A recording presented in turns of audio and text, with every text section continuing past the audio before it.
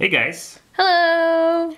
So we're working in the shop here, getting a new product together. You might remember a few weeks ago, Eddie was showing us some VU meter that she put together.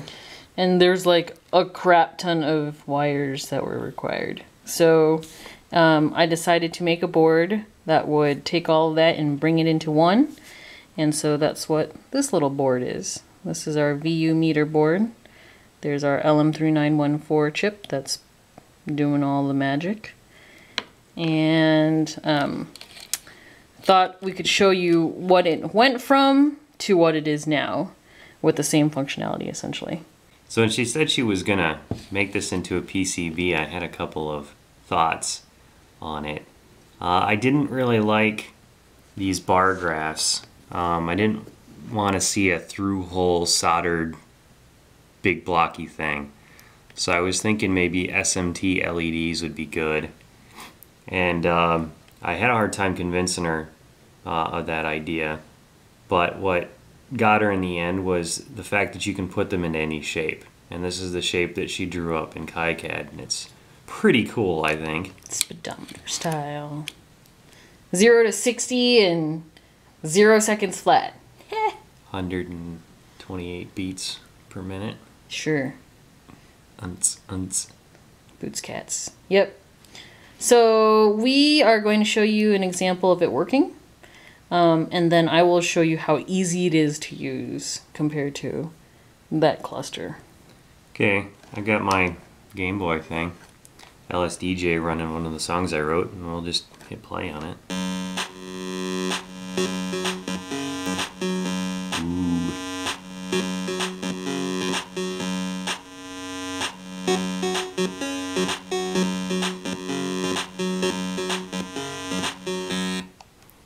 All right, sweet. So this thing can actually be put into the breadboard, and it can also be free-forming, and there are two tiny mounting holes that you can use to stick into the face of whatever you want. So for this next part, I'm going to take everything apart and then just show you how easy it is to put together, and then we'll use this board on the breadboard just to show you that it actually works on the breadboard. All right, so let's take all these wires out. All right, we've got a Todic breadboard power supply. I've got 5 volts coming in from there. And then I've got, let's see. 5 volts isn't really necessary for this though, is it? No, you could put it's got a voltage regulator on it, a 5-volt regulator. So you could put as much, technically the chip says 35 volts or 25 volts, somewhere in between there, but don't do that. Don't do that. I would suggest no more than 12 to 16 12, max. Okay. Just because of the resistors and the LEDs themselves. So, okay. I've got all these wires all over the place.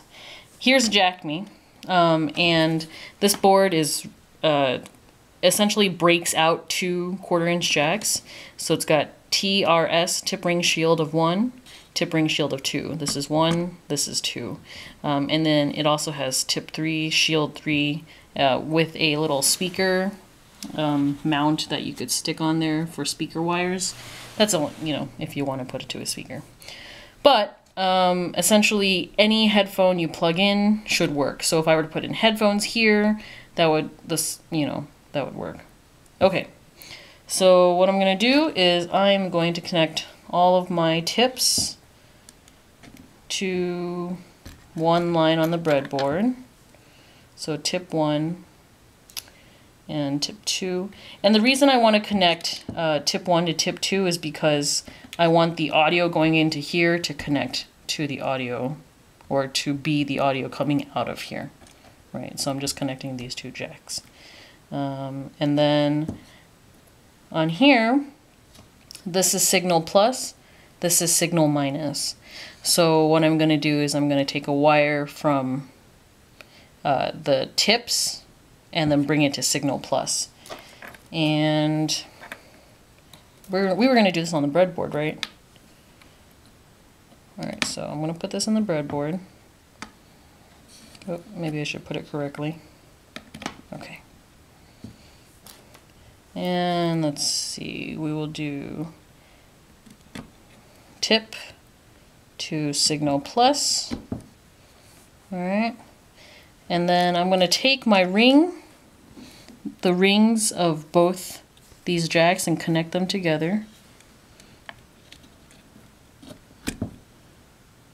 What are you doing? Okay, well, yeah, you can do it on the outside, you can do it on the inside. Whichever. I put enough room there so you can do either. Alright, so I've connected the rings together, and if you had another board here, just sitting here, you could certainly put ring to this board, and then you would have like a stereo VU meter. And then I'm going to connect all the shields together. So, tip ring shield will go into this.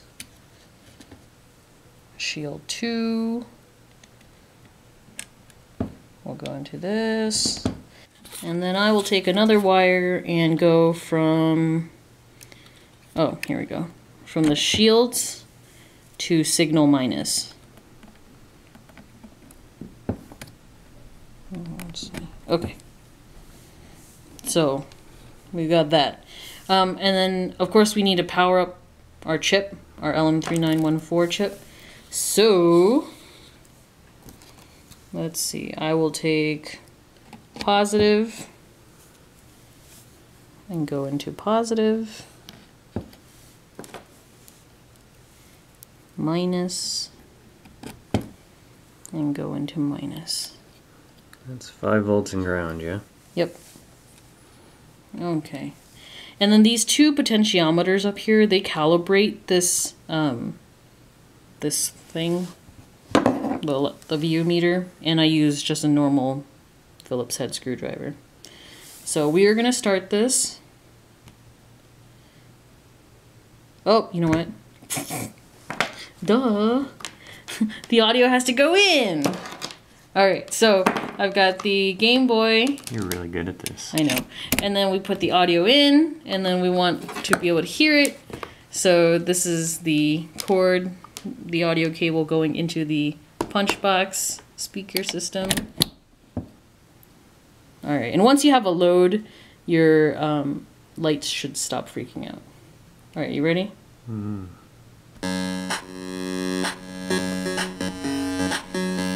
Alright, so that's going, and then if you want to calibrate it to like saturate the lights even more, just move these, just turn this potentiometer a bit more. If you want it to show change more drastically. Transients. The transients.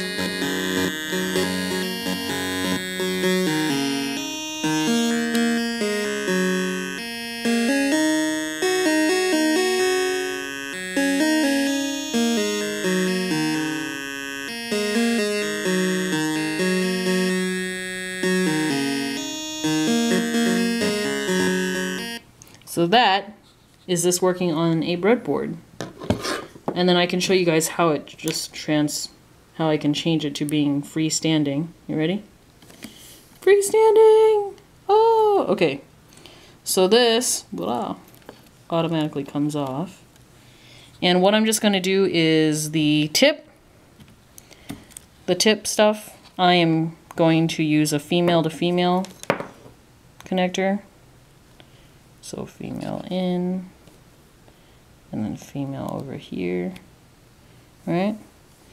And then same thing with the shield. Take the shield wire, untangle it. It's kind of funny that it's grounding through the audio connection. Mm-hmm.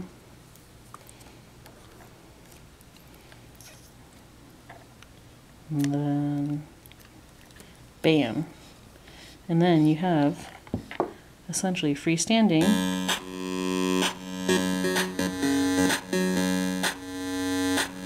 Oh, it's plenty bright enough without your hand.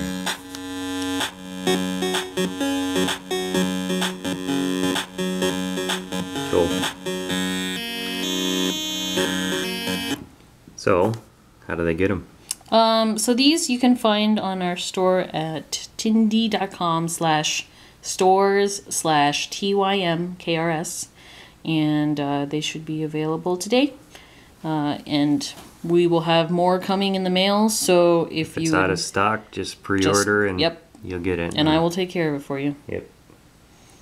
All right, guys. Thanks for watching. We'll see you guys next time. Bye.